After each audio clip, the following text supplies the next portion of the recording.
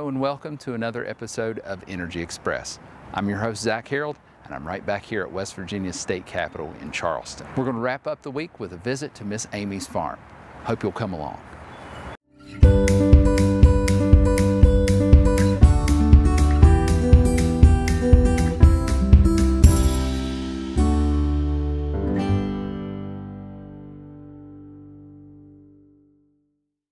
Hi friends, it's Miss Amie with West Virginia University Extension Service Family Nutrition Program.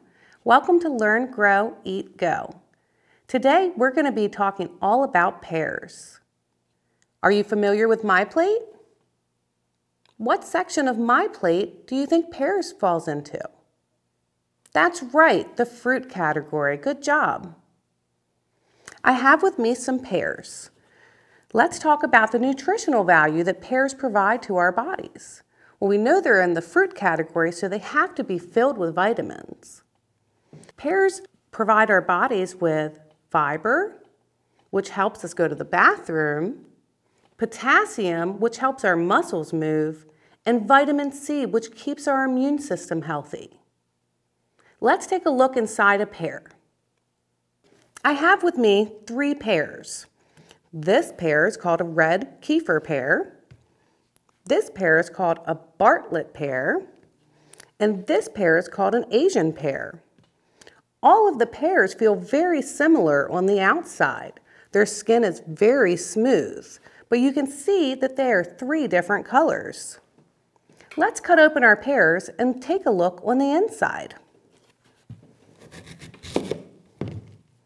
The inside of the pear feels wet. It's very moist. And where the peel or the skin is very, very thin. All the way in the center, you'll see very tiny seeds, but pears don't actually have a thicker core like an apple does. Let's try another one.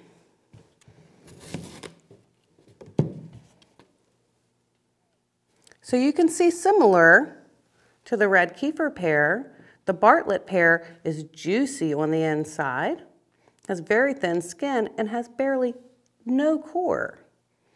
The seeds are very small inside the pear.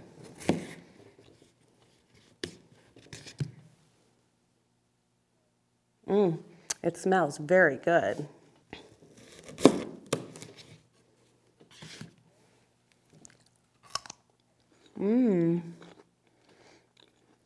Pears are very sweet, and they're firm on the inside, but very juicy. Most of the nutrients are actually found in the peel, so it's important to leave the skin or the peel on your pear when you eat it. Pears can be eaten raw, which means all you need to do is wash the outside of your fruit and eat it, or pears can be cooked. Some people will grill them, some people will boil them, and a lot of people will can them. So where do pears come from? Where can we find them? We know we can find them in a grocery store, and we can find them in the farmer's market in the fall here in West Virginia, but where and how do they grow? Let's go explore a farm and see how pears grow. Let's take a look at how pears grow. Pears grow on trees. Pear trees are what you would call deciduous, meaning they lose their leaves every year. When a pear tree blossoms, it has white flowers that each have 5 petals. The flowers, after pollinated, turn into the fruit, or what we know as the pear. When you harvest pears, you pick them from the tree. Normally, you let pears sit on your counter for 3 to 5 days to ripen up. You can determine when a pear is ripe when you press on it by the stem and it gives a little bit. Pears can be consumed fresh, canned, as juice, or dried fruit. People also use them to make jams and jellies and pie. Pears can be found at your local farmer's market in September and October in West Virginia. Today's story is A Fruit is A Suitcase for Seeds. It was written by Jean Richards and illustrated by Anka Harrington. Most plants have seeds. When you put a seed in the ground and water it, a new plant grows from it. Seeds often travel to faraway places. If seeds did not travel, too many seeds would grow in one place. It would be very crowded.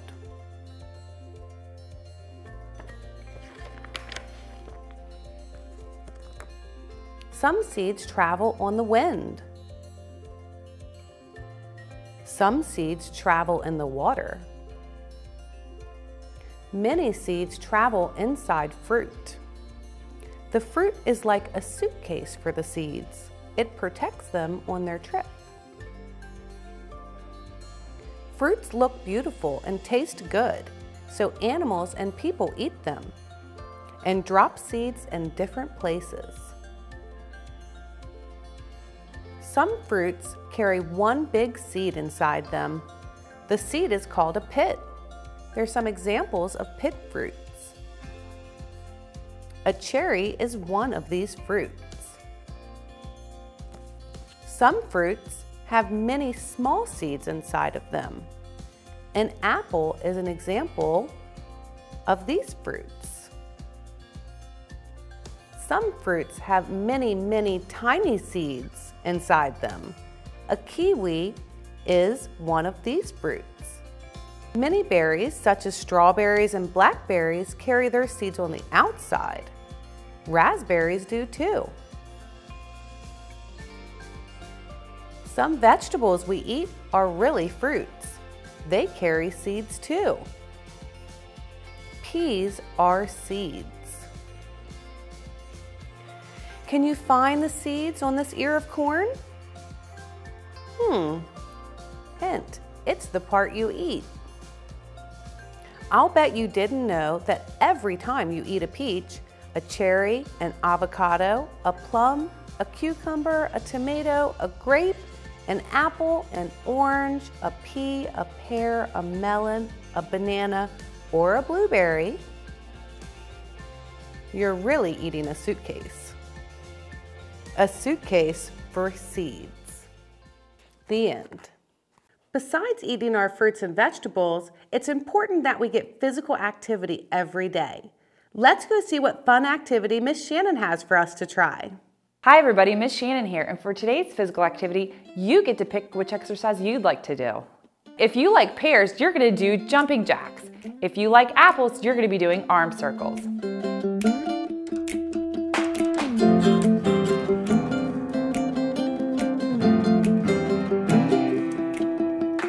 Okay friends, if you like tomatoes, you're going to be doing squats. If you like onions, you're going to be doing knee highs.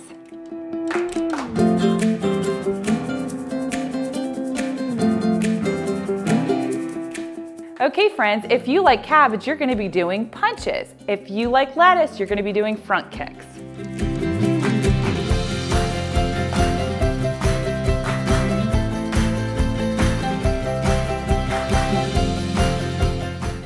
Okay friends, if you like zucchini, we're going to be running in place. If you like bananas, we're going to be doing toe touches.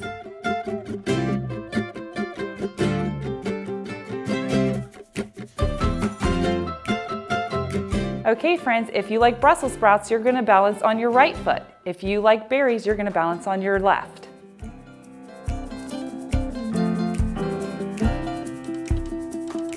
Okay friends, if you like cucumbers, you're going to hop on your right foot. If you like pickles, you're going to hop on your left.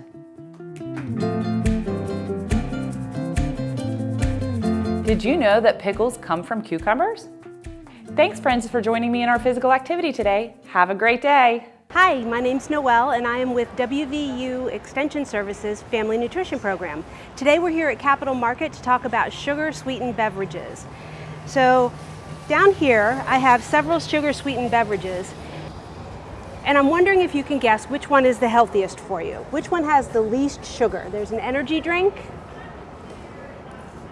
a sports drink, iced tea,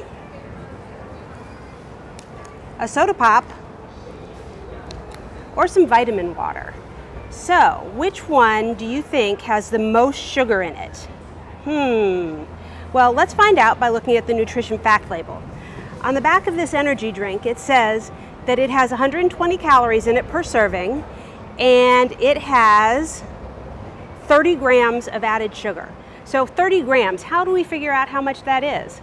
You know, we don't usually measure in grams. So what you're going to do is you're going to take the number of grams of sugar on the nutrition label, and you're going to divide that by 4, and that'll give you how many teaspoons it is. So 30 divided by 4 is 7.5.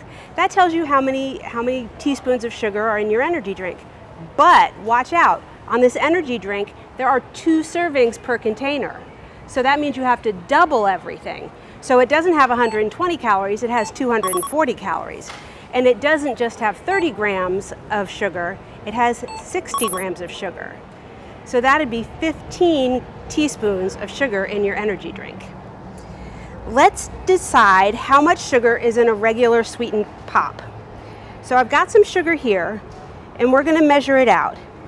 On the nutrition label for pop, it says that there are 55 grams of sugar. So if we divide that by 4, we're going to get 13 3/4. So here's my sugar, and here's my teaspoon. Let's see what that looks like. 1,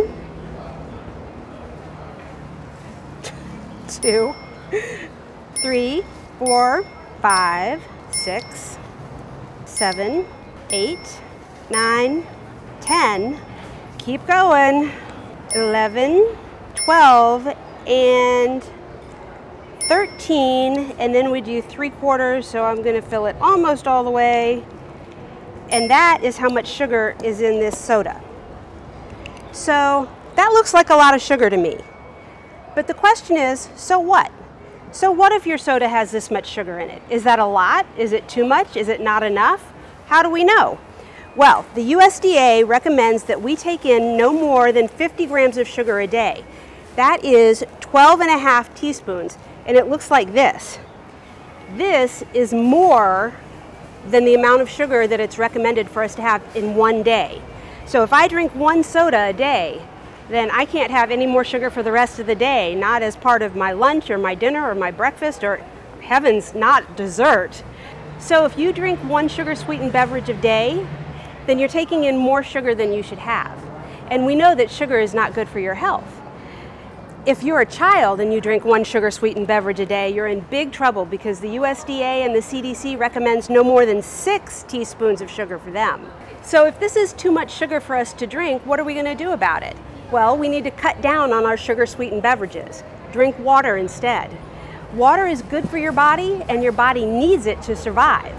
So it cushions your brain, it helps your blood flow throughout your body, delivering oxygen to your entire body, it lubricates your joints. That's important stuff, so make sure you're cutting back on your sugar-sweetened beverages and drinking water instead. Hi friends, it's Miss Amie here. We're visiting Warm Springs Intermediate School, and we are going to help some of our friends plant sunflowers for their Van Gogh garden. Yay! Hi guys! I've missed you. You've been well behaved and good. Yeah. All right, so we all know the rules of the high tunnel, right? No running. No running. That's really the only rule, right? Because we're still inside and we want to keep everything safe. So today what we're going to do is plant Miss Ruggiero's Van Gogh painting garden, right? So did you guys get to do Van Gogh paintings in the fall? So what's one thing you think we need to do before we start planting? Water. Not water. We got to put our gloves on. Go on down and find the glove box. We'll put on a pair of gloves, try to find a right and a left. Yeah, well, I wanted to separate them out. Let's bring them to the table. What are these? Leaves. And these are our first true leaves. Why is that one have a seed? That's still growing out. You want to pull the seed head off there? There you go. Yay! So when we pull these out of the salt pack, you gotta be careful not to damage the stem so much. But we can break them apart to see what's this. The root. The root. Don't eat your man. I don't have one. We can all. How do you get them out? That was unexpected. What? I did over that. There's so many that if one gets hurt, it's okay. Do we put it? Never mind. Oh, man. Exploded. Okay, here. You. No. So I just grab this. Anyone in Miss Bidwell's class? I am. So you remember how we made rows when we planted our lettuce? Oh, this is called a stirrup hoe. So these back 2 rows, Gotta be. every 6 inches. Remember what 6 inches looks like? About your hand? Yeah. That's about how far I would like the sunflowers planted. And I'll show you, and then you can get another one because you can plant as many as you want. What you're going to do is take your sunflower and you're going to plant it just to where the stem starts to change color. Deep enough to support the plant. And then just cover it back up and pack it in. Okay? And let's try to do 2 rows. So we're going to put tall sunflowers in the back and short sunflowers in the front.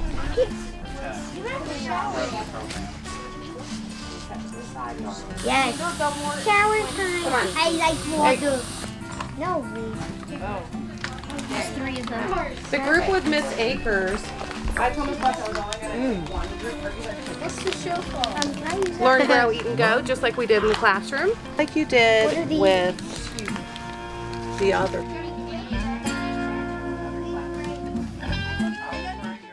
Let's go visit Miss Molly in the kitchen and see how to make fruit salsa with churro chips.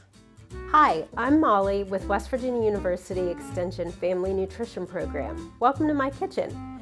Today we're going to make apple pear salsa with cinnamon chips. And we're going to make our own cinnamon chips. The way we're going to do that is we're going to take flour tortillas and simple ingredients, sugar, cinnamon, and some vegetable oil spray, and we're going to bake those in the oven. Now I've already got my oven preheating to 350 degrees. I've washed my hands, cleaned my cooking surfaces, so I'm all ready to go. I'm going to spritz them with some vegetable oil spray so that our cinnamon sugar mixture sticks. And I have 3 tablespoons of white sugar and 1 teaspoon of cinnamon. Mix that all together and then sprinkle it on the tortillas. And as I pick up each tortilla, whatever doesn't stick is going to go down to the next one.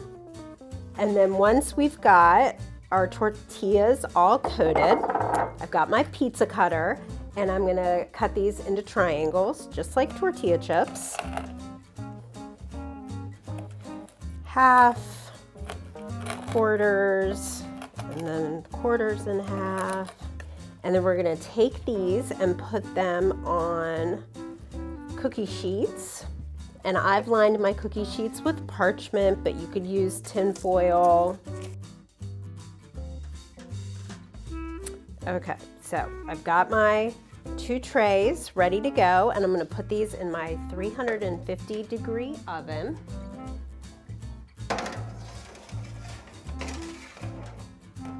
And just keep an eye on those while they get nice and crisp. Now with our apple pear salsa, it does have celery in it, and it sounds strange, but it actually adds a really great crunch to it. So we just need a half a cup of chopped celery. So I have washed all of my fresh fruits and vegetables.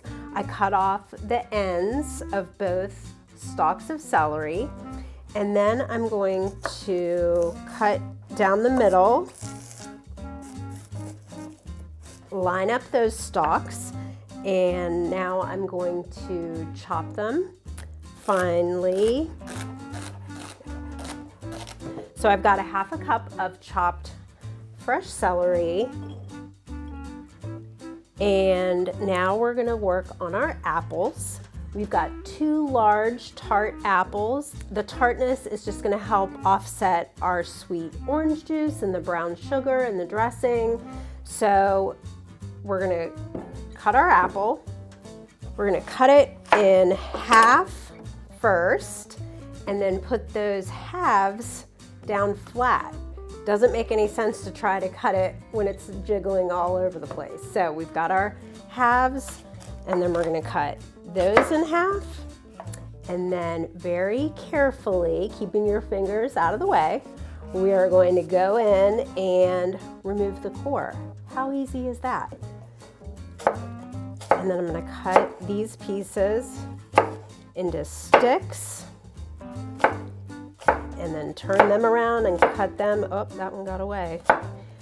Turn them around and cut them into little pieces. I'm gonna check in again on my chips. They look great. And so now our star of the show is our pear. So I'm going to prep this. And we're gonna treat this just like the apple and cut it in half and put our flat sides down. Pears are very high in fiber, soluble and insoluble, so they're great for our digestive health. They are fat-free and low in calories. And again, a lot of that good stuff's in the skin, so I encourage you not to peel it. Okay, I'm gonna take that big stem off. Now, again, just like with the apple, I'm gonna take the core out. Pears also have a lot of vitamin C, vitamin K, and we're just gonna dice them up nice and small. So I went through one way, and I'm just gonna rough chop through the rest of them, because again, we're thinking salsa, not fruit salad. We want little bite-sized pieces that we can pick up with our chips. We're gonna add it to the apple and our celery. The orange, we're going to use not just the juice, but the zest. Tons of flavor are in the skin. And we're just going to run our orange down the zester. You don't want to like keep going on a side like you're grating cheese, because this white part tastes very bitter. We just want the bright orange. So you go down once and turn, down once and turn. Now I'm gonna cut my orange in half, and I have this juicer.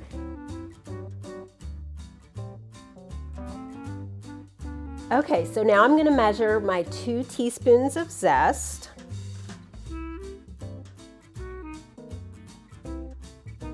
And then measure 3 tablespoons of orange juice.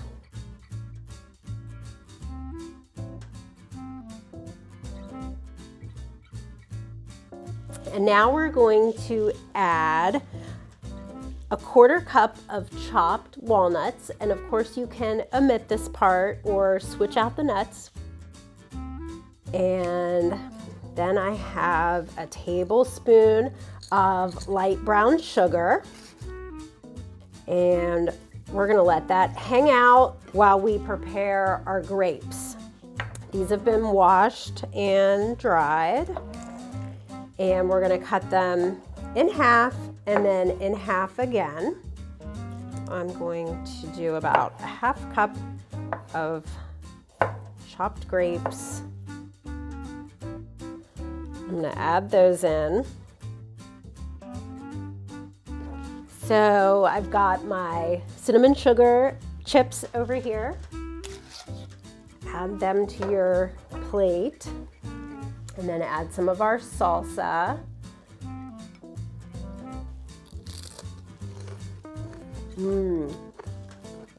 So bright and fresh tasting. Check out our website for the full recipe and check out our YouTube channel for more videos.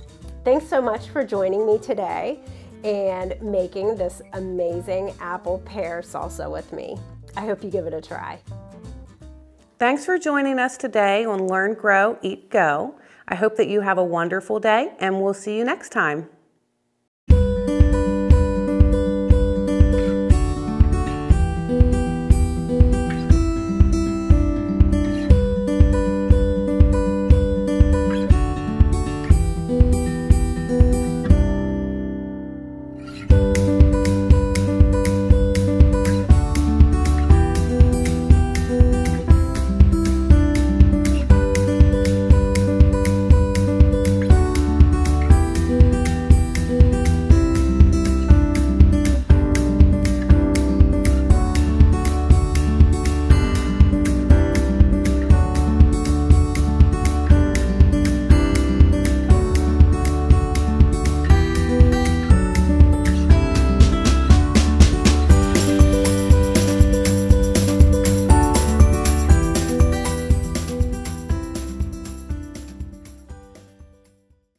Well, it's been a really fun week. I hope you've enjoyed it as much as I have. We'll be back Monday for another full week of fun educational content. Hope to see you there.